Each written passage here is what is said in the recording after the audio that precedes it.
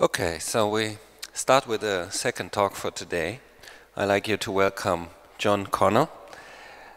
John Connell is a composer, and he's also the director of the spatial sound collective 4D Sound. So this is the people who developed the sound system that you can experience now throughout the festival when you go to Monom, to the Transcend the Turmoil series. Also, again, it's on tonight, and John and fellow artist Florence To also presented a project there on the very first day. It was called Nocturnal, and it's an overnight sleep concert. And yeah, 4D Sound is now based in Budapest, and through Monom, or through the partnership with Monom, also in Berlin, and they commission artists to develop work for that sound system, to experiment with that sound system. And I think that's a very promising and interesting field of research that they are doing there. And John, now from that perspective, of that experience, of that research, will give his talk and speak about why it might be important for us to learn to listen again in new ways, and how we might start or begin doing so, I think. Okay, John, welcome. Cool, thank you. Can everyone hear me okay? Thank you for that introduction, Jan. So this is a talk about elevating the role of listening in culture. Can you maybe turn that down? Yeah. It's a talk about elevating the role of listening in culture, and thinking about what listening can open up for us as a problem-solving tool, as well as an artistic opportunity.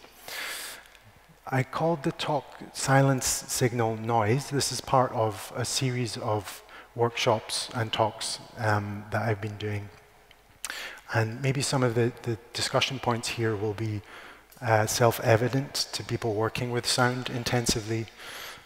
Sometimes I've been presenting this outside of fields working with the sonic arts, but hopefully there's information in here that is pertinent to your interests. And why did I call this silence, signal, noise?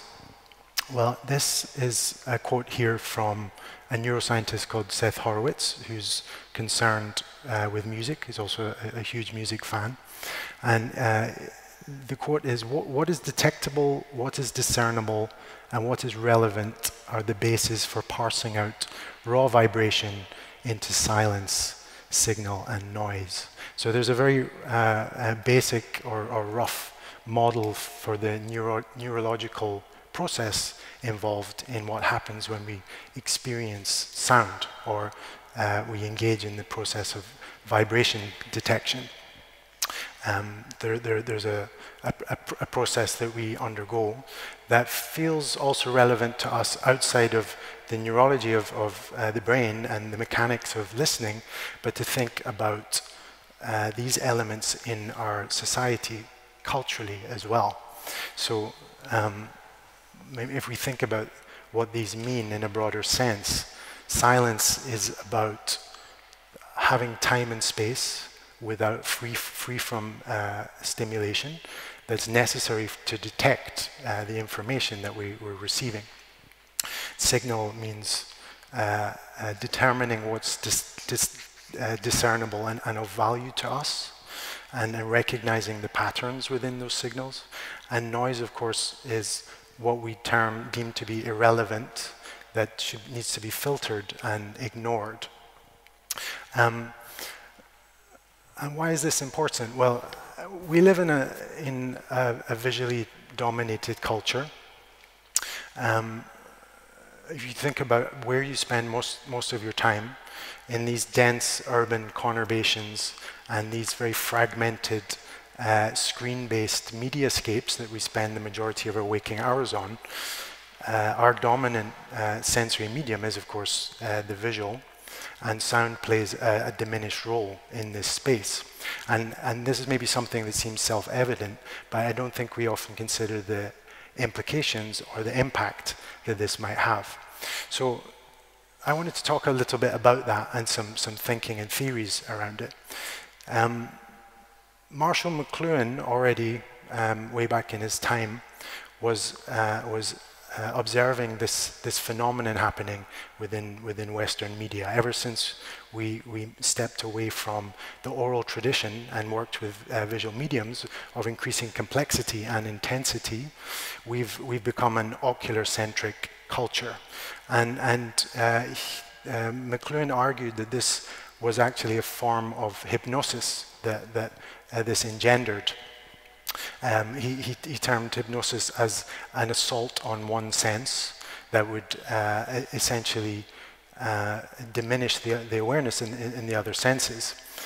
And he went even further to consider that this level of hypnotic engagement was arguably even a form of violence, to be so overstimulated, to have the other sensory levels diminished.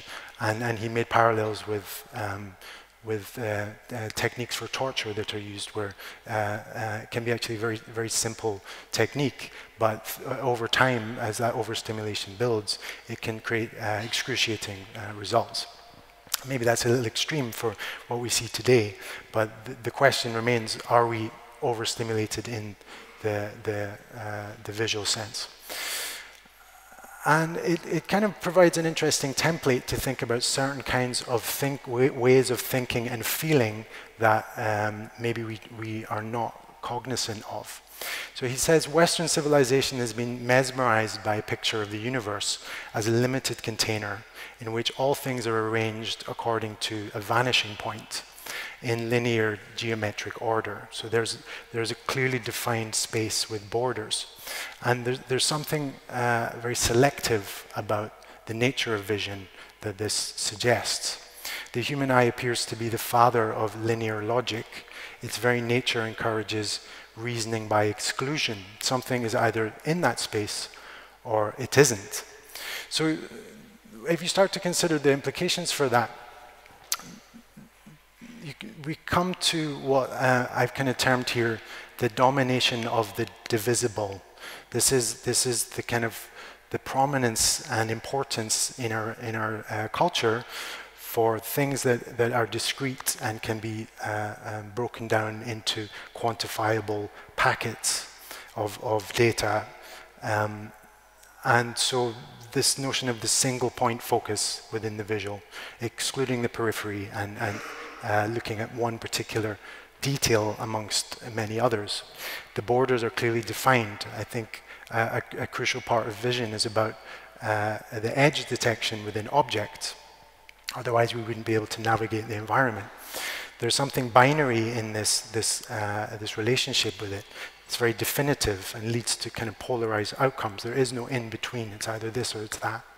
It lends itself to a very sequential, kind of logic-oriented approach where events must follow events in time and in space. So there's a coherence required that basically has no space for the irrational or the illogical. It's linear. There must be a beginning and an end.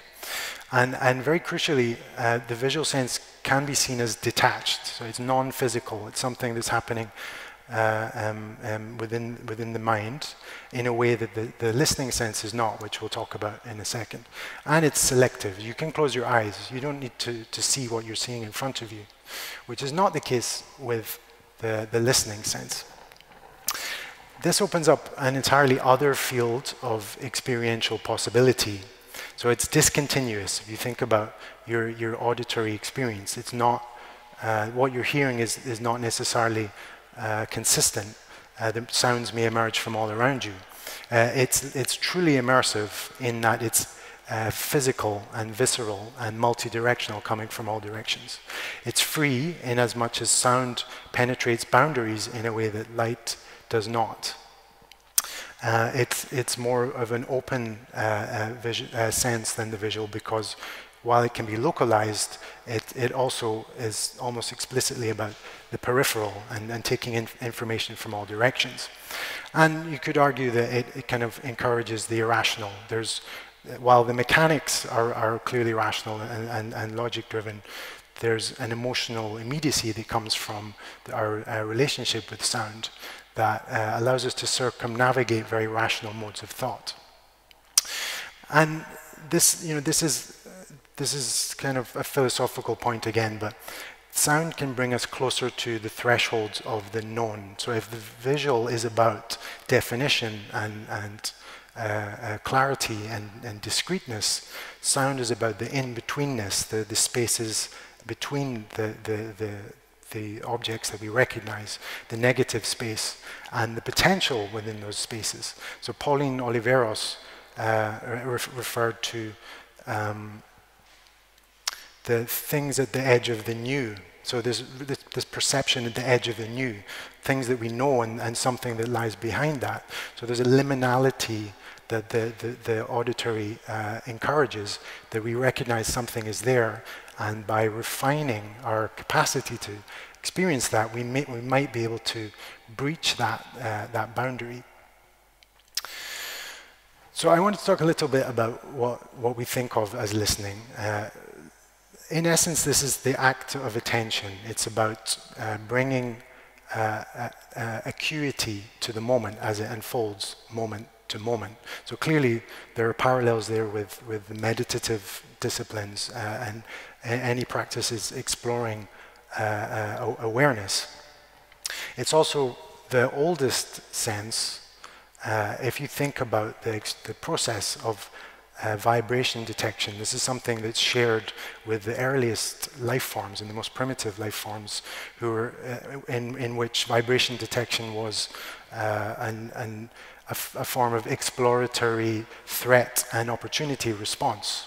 So this is the lineage that we're connected to when we think about what it means to perceive vibration in a physical way. And if thinking about this time frame kind of helps us step out of a very kind of partisan, human-oriented, objective-driven mindset, given some practice.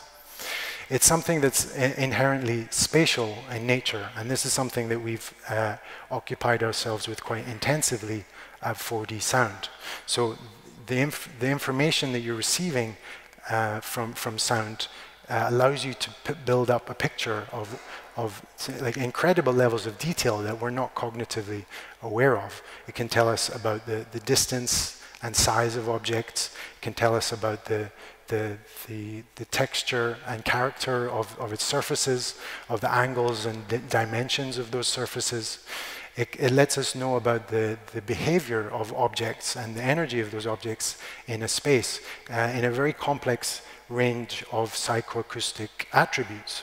So if you think about it, and if people have experience working with meditation, listening to a space and beginning to identify the movements that are around you, it can become extremely complex. You're able to start picking out information such as the fluctuation of a movement and how an object's accelerating or decelerating, whether that object is expanding or decreasing in size. So it's an incredibly rich and complex form of extracting information from our environment. It's also the primary source, arguably, of language and music. So this is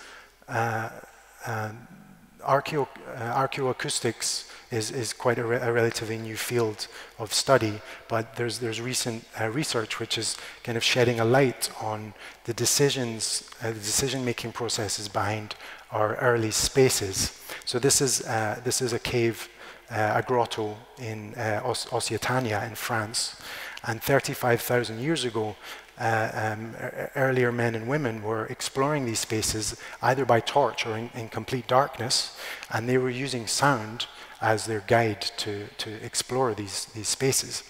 And when we look at the patterns in how early cave paintings were placed, these were not randomly placed. They were often of places of clear acoustic significance, places which had a very precise natural echo that correlated particular frequencies and resonances that had some significance to the people that lived within them.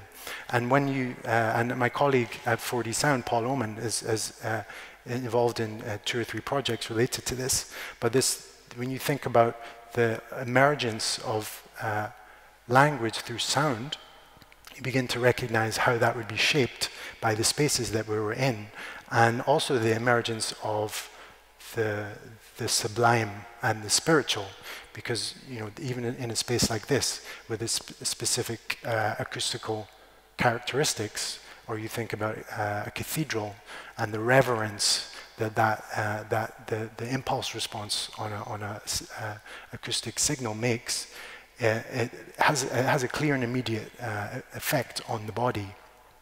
And so being able to navigate with these senses is a huge part of how we evolved our cultures and our spiritual traditions. And to think then, in that era, just how developed and advanced our capacity to navigate and engage with that kind of acoustic detail would be. Do we have that anymore? That I would question. So this is a stock image of meditation. Trumpet is optional, but there's something interesting in the spiritual exploration and use of sound. And of course, many spiritual traditions through the centuries have experimented with meaning in sound, such as in the mantra, but also the inquiry discipline of listening, using listening as a reflective tool to understand external and internal information has been something explored by many different traditions. And I've also had my experience with this, and this has been a very strong inspiration for some of the ideas that we've explored. So if you think of the tradition of Vipassana, for example, this is 10 days of complete silence, working with body scanning, which is essentially an internal mental listening process, which is married with walks in silence outside, that begins to essentially reframe and heighten our capacity to extract information from that experience, whether that's in the external or the internal. And as you go deeper into that, increasingly precise levels of information start to become self-evident. So why is that important to us? Well, if you think about, I don't know if anyone has had experience of this, but if after 3 hours of meditation, your leg goes completely numb, and then it becomes excruciatingly painful, that would be the point at which you would want to stand up and leave. But when you actually apply the principles of that practice to the physical experience you're having in the moment, you're able to recognize that the psychological labeling that you have as pain in your leg is actually made of, it's basically a composite of many other associations, and by delving into that and just observing them dispassionately, your notion of what that pain is begins to dissolve and change. So it becomes an incredibly effective tool for problem solving in a dispassionate sense, and essentially lead you to the ability to respond to crisis or trauma or conflict from a very different perspective. Now that seems to me like something that's increasingly crucial, given the sense of discord and growing unrest that we intuitively feel about what's happening around us at political level, economically, environmentally. And also to enable us to apply a way of engaging with very crucial tasks or crucial issues that we haven't found a way to actively engage with. Otherwise, we'd be doing it already. So these are the questions that we're asking ourselves. How might our abilities develop if we fully refine those capacities? Is it possible to actually develop these and accelerate that process? What impact would that have on how we build our environments, the interactions that we create between us, and our own understanding of ourselves as experiencing organisms, which at the moment I think it remains very crude. You know, the impact that we're having on ourselves and other life forms is catastrophic, arguably, and yet we consider ourselves intelligent enough to be the most dominant species on the planet. So there is a disconnect there, and we haven't found a solution. And I'm suggesting that the listening sense needs to play a crucial role in that moving forward. But our physical spaces are not designed to help us do that. They're completely awash with noise. The academic and experimental sound artist R. Murray Schafer was outlining this in the 70s with his concept of universal deafening. So when we're living in an urban environment, we're living with a baseline level of sound that's in the region between 50 and 60 decibels in many places. And this correlates to a sense of disquiet, that it's a constant stimulation of the nervous system, and this can often lead to levels of anxiety and dis-ease. And we fight this fire with fire. We create this negative feedback loop because we stick our earbuds in, we fill our public spaces with music that we turn up louder and louder, and we essentially extinguish any opportunity for silence. Silence has almost become like a stigma, you know, in our public spaces and in our conversations. It's not comfortable to sit with silence, and so it almost becomes something that we're not able to work with in a meaningful way anymore. And the result of this is that we create more noise.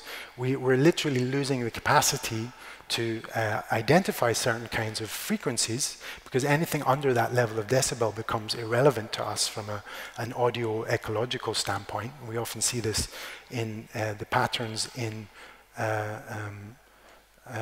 ecological environments where birds leave extremely noisy areas because they literally can't hear themselves anymore. So it continues in a negative feedback loop.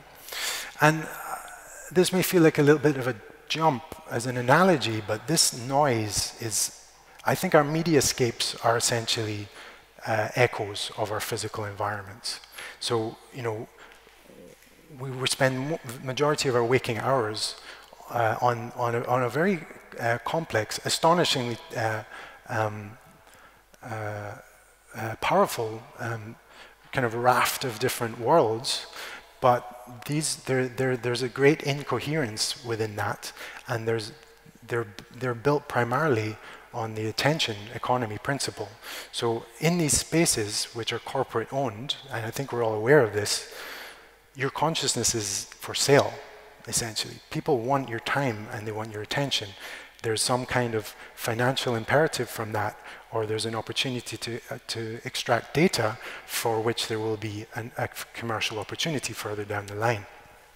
I think everyone's aware of that, and there's no easy solution to that, of course, but it is having an impact on our capacity to engage with each other, because the lingua franca of these spaces is not deep connection. It's immediacy over depth, the death of journalism. It's about shock over nuance. It's really like hitting our dopamine reward circuits to ensure that we're engaged on a constant level. So we're jacked in this experience. It's about sound bites over narrative. So hot takes, immediate responses that are not reflective of what's happening. Convenience over quality. We make the shortest route possible rather than taking the time. And I think there's a knock-on effect on this. We want the quickest, fastest thing as possible, and we've kind of lost interest in the tangential or the anything that isn't immediate. It starts to become irrelevant, and therefore anything that could be communicated to those mediums or processes is lost. And it's literally changing not just our state from moment to moment, it's changing how our brains function, because one person referred to this as the altered state economy.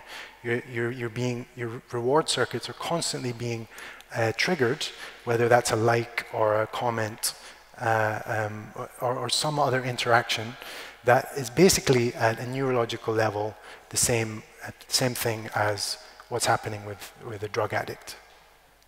I don't want to paint like an overly negative picture, because clearly, socialized, networked technology is transformational and exceptionally powerful.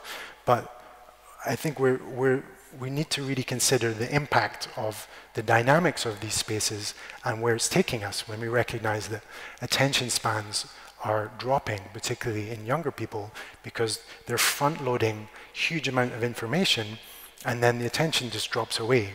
And clearly this has an impact on our capacity for exchange, for certain kinds of media consumption. And it's contributing to this idea where once we had information poverty, we're now in a state of information avoidance, where we're selecting our own reality by deliberately avoiding crucial information that threatens how we feel, because the flood is just too much to deal with. So where does sound fit into this environment? Principally, I would argue sound in a networked media space is a form of prescriptive emotional enhancement. And back in the 30s, I think it was, Adorno, who was working in the film industry in Hollywood, outlined this notion of the rationally planned irrationality of music and the arts is the very essence of the amusement industry.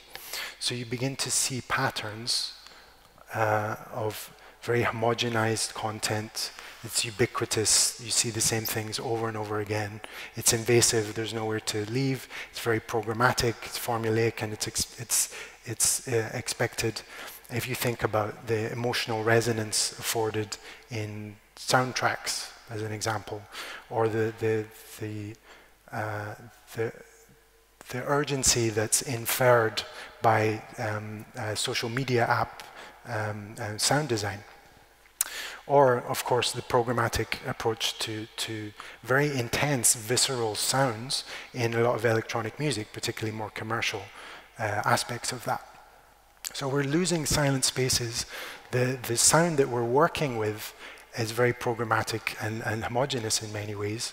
And the next stage is both really exciting and quite frightening, depending on how you look at it. We're at the cusp of the age of immersive technologies that are truly seamless. So where you're not, in 20 years, the technologies will be there, I'm certain, where you're not even aware that you're in a defined space that's seamlessly connecting streams of information from different sources to feed your experience. So this is owned by big corporate organizations who clearly have commercial interests in your time in these spaces, inevitably, of course. But what comes next with this is something that I think we really need to consider, because now we can see the edges and we can be cognizant of the processes, but as we move into something that's deeply immersive, we're not conscious of the echo chamber or the algorithms that are essentially structuring our entire experience without our knowledge. And this is a very different thing. So what is the role for sound in this immersive media? Is there a way for sound to play a different role within these spaces? Can we use the principles within our ideas about sound and listening to create healthier spaces that have better ratios of silence, of signal, and of noise? And as a field, the field of sonic arts and experimental music Can we become more actively involved in developing what are essentially corporate-owned spaces, or creating our own? And I think what we're seeing with something like the decentralized power movements, such as the blockchain, are attempts to explore this in our own way. We're also seeing gold rush mentality within these spaces to accumulate vast sums of wealth, which is exactly what happened with the origins of the internet, a utopian platform that was designed for connection and enabling people to communicate and learn, became the foundation for the most powerful commercial engine that we've ever known. So I think these are really crucial questions, and I can't tell you what the answer to these are, but I do believe that listening plays a role in this. I think to be present as a listener is something truly revolutionary. To be present in the moment and be actually able to retain your own awareness and not be distracted or pulled away by other interests is a form of control, self-control, and a stand against too much noise. So I think we really need to approach the active listening and the new listening technologies that are emerging as radical tools for transformation rather than entertainment vehicles that are just going to feed the status quo. And this is something that we have been thinking about quite extensively at 4D Sound. And this kind of forms the basis of what we would call an ecology of listening. This is about a systemic approach to using sound and sound technologies and listening as a discipline to create healthier spaces that encourage different kinds of communication and exchange and creative expression. And very simply, this is about the sound of our spaces, our ability to listen to those spaces effectively, to cultivate new awareness of those spaces, and create better spaces as that attention and understanding evolves. And we're already seeing this happen with the kind of performances and projects that we're experimenting with and presenting at 4D Sound and at our institute in Budapest, and with our colleagues and partners at Monom in the Funk House, who have just opened the space literally about 2 months ago. So we see a shift from short listening formats into much longer durational performances, a shift from excessively loud concerts to refined listening environments that don't create any physical damage to the listener. Moving away from linear directive narratives into kind of choose your own adventure, multi-directional interpretative experiences that take quite some getting used to initially, but actually allow huge amount of freedom and an entirely different way of engaging with the medium. Also shifting from passive experiences into a much more participative, interactive dynamic, and encouraging a much more collective and social listening experience. So I'm going to go through a few examples of the projects at play that hopefully illustrate what we've been working on. And I would love to know your thoughts on these and any questions that come up. So thinking about this, listening needs time and space to emerge. Cultivating listening as a discipline takes time. It's something that needs to be built and developed, and creating experiences and methodologies to do that is part of what we're exploring. So as an example of what would come out of that, this was our presentation at ZKM 2 years ago with the field recording specialist and curator Alyssa Moxley, who really works with rooting a listener in locality. So she'll work with integrated field recordings that come from real places and kind of transplants them or integrates them into each other. And it's a very grounding experience that to the casual listener, on a 30-second pass, would actually do very little, but over time evolves into a deeply engaging experience that brings up many questions about location and your connection with those, and an emotional sensitivity that emerges from that. Mark Fell was also an artist we worked with, and the composition that he developed for us was, from the outside, actually had very little detail, but it's really working with the micro sensibilities of perception. And once you begin to sit with the fact that it's not going to deliver on your expectation of what the piece should do, it's almost like passing through a boundary, and then the piece really begins to open up. And there's something quite powerful in this that I think is relevant, is to just accept that what you're about to experience is not going to deliver on predetermined expectations, opens up the power of the performance. Robert Lietoff is an educator and a coach working with voice, and he's also developing methodologies around listening and the embodied nature of sound, and how listening must incorporate the physicality of the experience, and also the relational aspect of where you are in a space, and the relations to others. So building formats like this is also part of what we're exploring. Listening can also help us explore new, intelligent social spaces. This is a piece called Astrosite that was designed by the architect Philip Beasley and the Living Architecture Systems Group in Toronto, of which 4D Sound is a partner. And the sound design was done by 4D Sound partner Salvador Breed. So this is an interactive installation and environment which is encouraging a different kind of form and response from the visitor and the space. It's essentially working with 300,000 custom components in a kind of evolving soundscape, a light and soundscape that can be navigated in very different ways. It can be done purely through the auditory sense with the eyes closed. It can be done through watching the fields of light.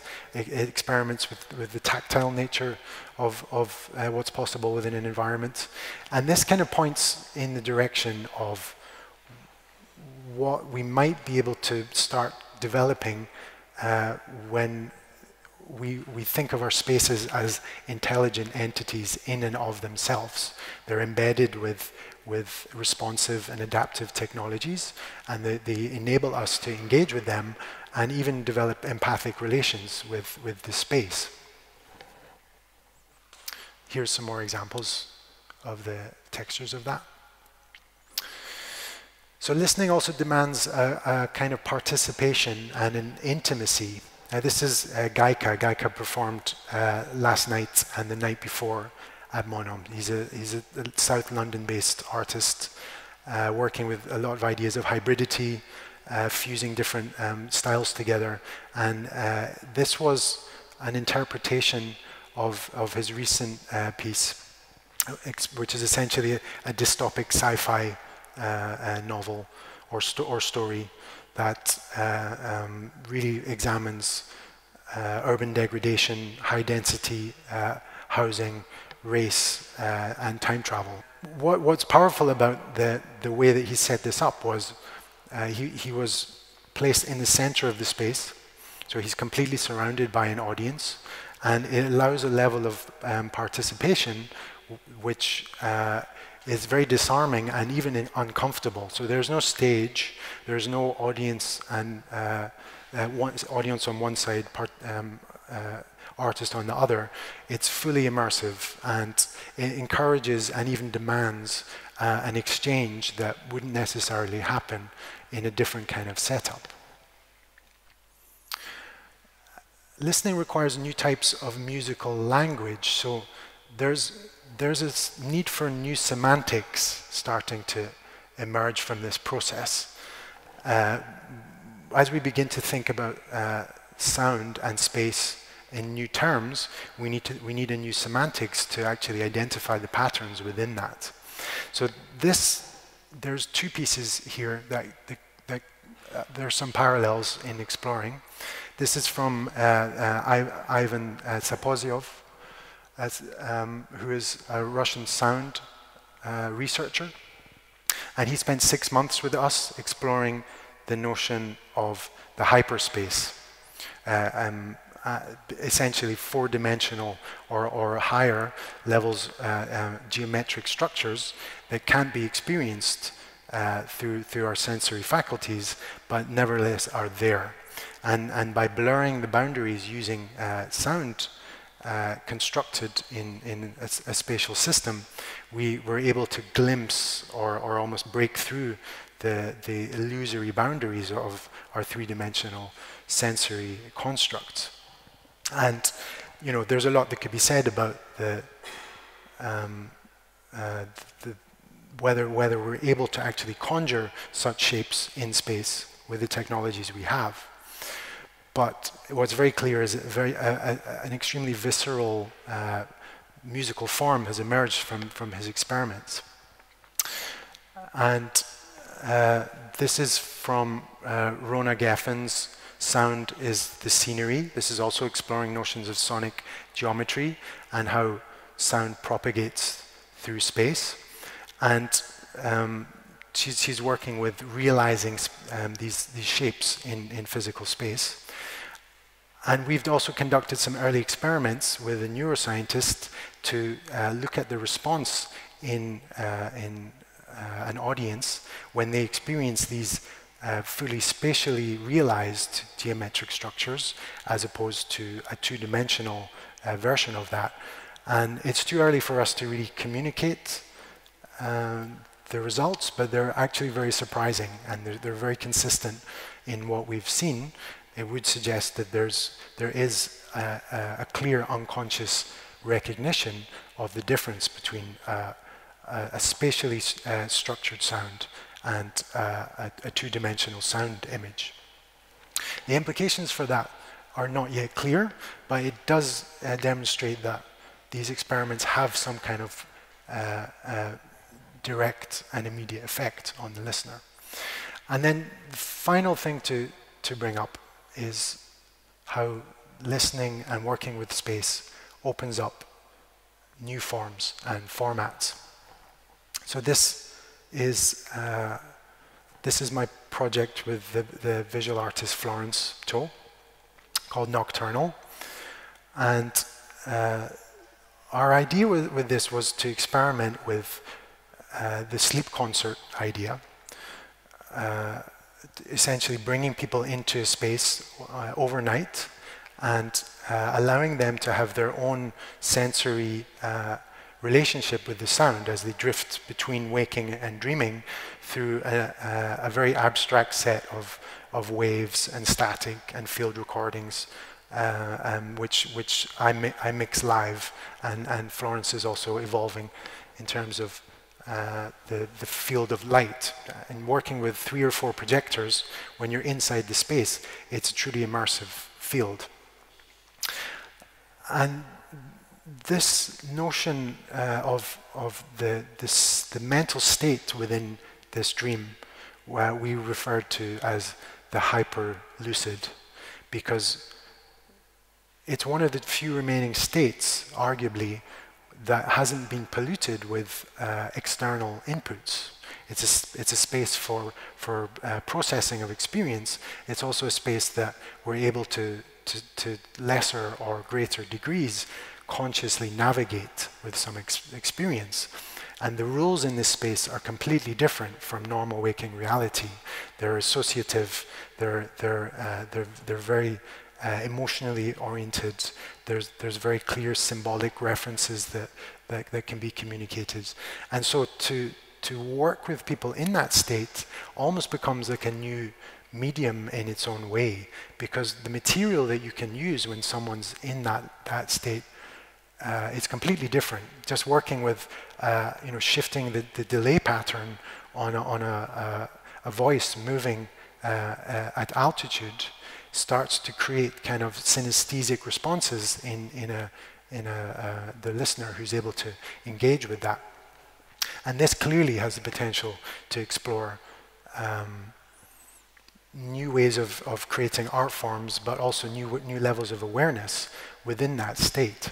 So this is exciting ground for us, and it's something that we're continuing to develop. We've also looked at a range of ways to experiment with manifesting people's experiences in real time in the space, and this is, I think, the next stage for what we want to do. If people can actually interact in a meaningful way with information that comes from someone's dreaming experience, it could be a very fertile way of exploring new communicative techniques. So I'm going to finish there. We're continuing the research that we're developing and artistic practices at the Spatial Sound Institute in Budapest. We're very interested in hearing from people who are interested in exploring spatial sound and other kinds of immersive technologies. Monom, our partners here, are pushing forward with a really ambitious performance-based program this year. So I hope there was some scope for discussion in there and hopefully some new ideas. Thank you very much.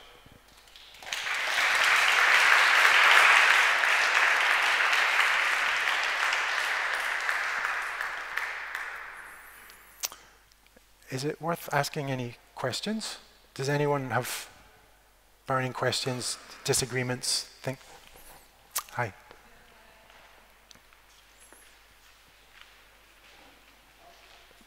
Thank you, John. I have one question that I'm also dealing or struggling in my research, as you mentioned about. I mean, don't you think listening is also too personal? Especially, I mean, last week was after my second time in Nocturnal, my experience. I kind of turned back again to thinking about what is my experience in that space in this determined time, and my friend sleeping next to me. Yes. And this always goes back to my research, which I'm doing in acoustic ecology, that everybody's understanding of sound, especially in public space, is different. So I can't overcome, like, as a researcher, you know, my experience about that sound.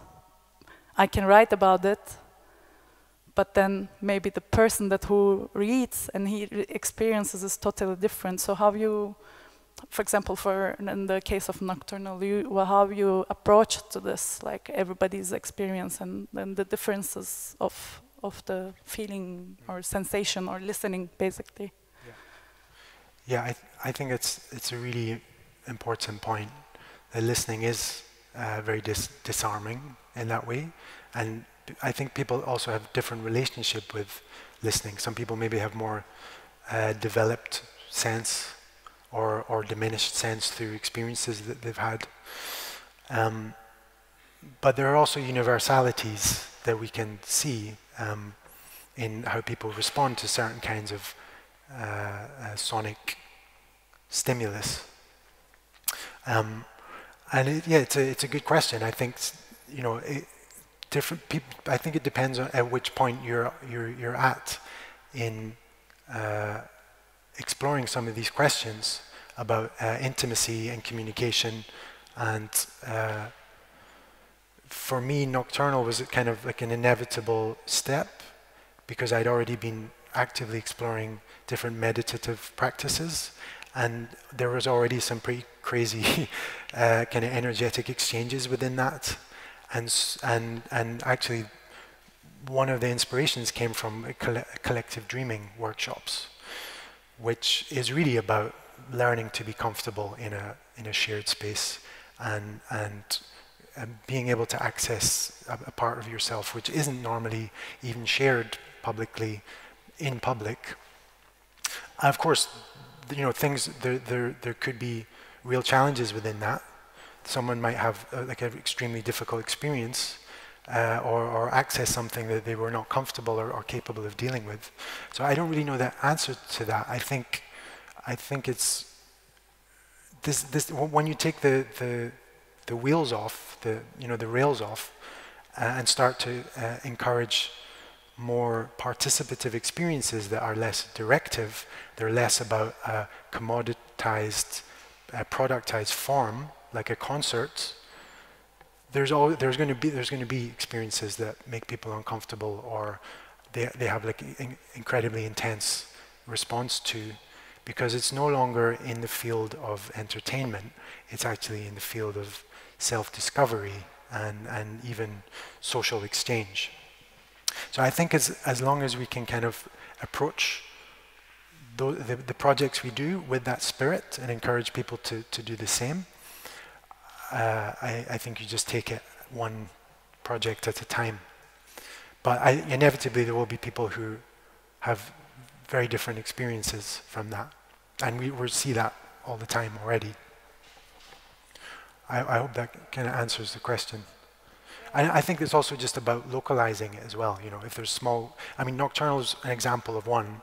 What we'd really like to do is have workshops, you know, in different countries where people are exploring that kind of format. And I guess people do that with sleep concerts already. So there's a community aspect of that as well. Thank you. Anything else?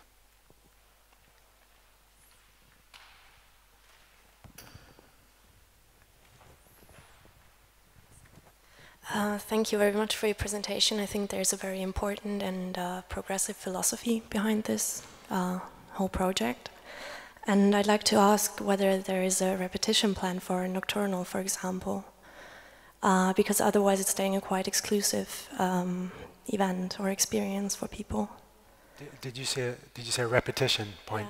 Yeah, or yeah, we would really like to present it multiple times this year and open it up, you know, because you know, inevitably with a technology like spatial sound that's proprietary in the current stage, it is by definition exclusive, because most people are never going to get the chance to experience it, or artists work with it, and that's, you know, that's just where we are at the moment. And what we really want to do is proliferate that and encourage as many people as possible to experiment with the possibilities of it. So yeah, this year we would really like to present it again. great. Thank you. Last question? Anything?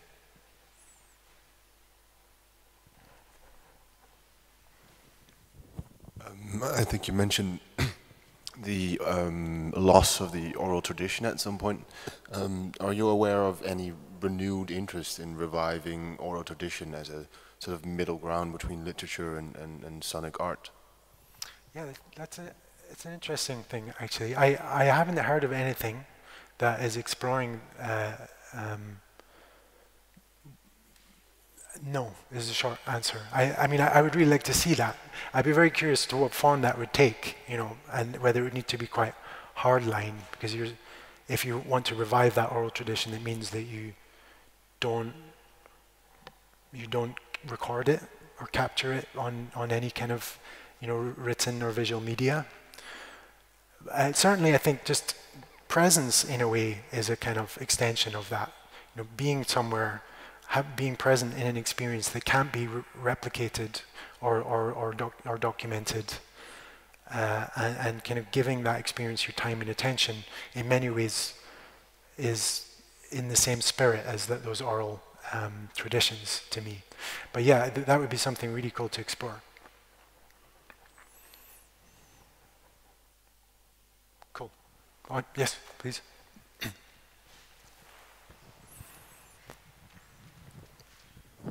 And it just came to mind to me with this question, that of course there's people now that predict or suggest that with new technologies such as Alexa, you know, these kind of AI assistants, then we might switch to kind of auditory interaction with the computer world, basically, with our online worlds, with all of that, and kind of eventually shift away from the screen.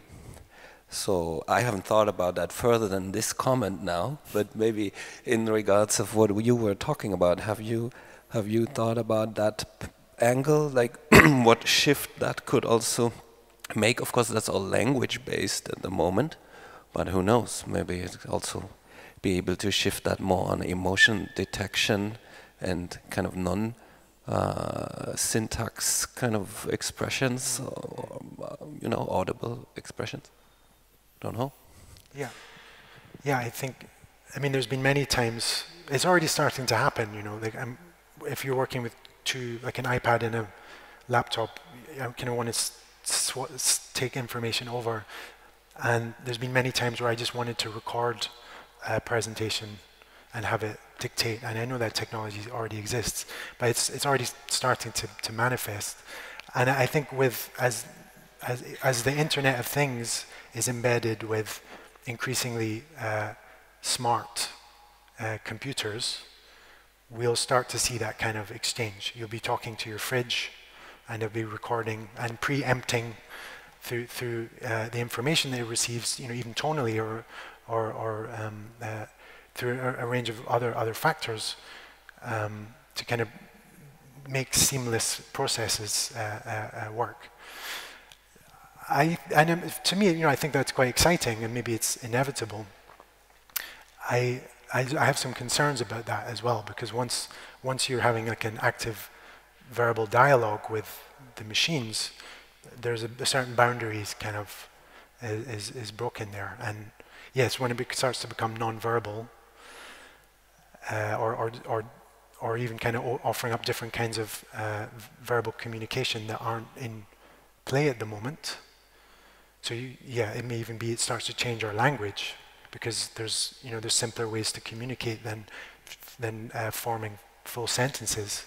If the Alexa knows that on 3:30 on a Thursday you want to order a particular thing, you just need to say that one thing, and suddenly our language begins to kind of shrink, because there's no need to communicate at such complexity. I don't know, to be honest. I'm certain that these systems are being developed already, and it's not like I believe there's any grand evil plan behind it. I just think it's inevitable that big organizations want direct access to you as a consumer, and they'll create as effective tools and techniques to make that a reality. You know, so I feel like if we have a role, we need to think about how to use those technologies in a different way, so that at least there's some kind of balance of the silence, the signal, and the noise.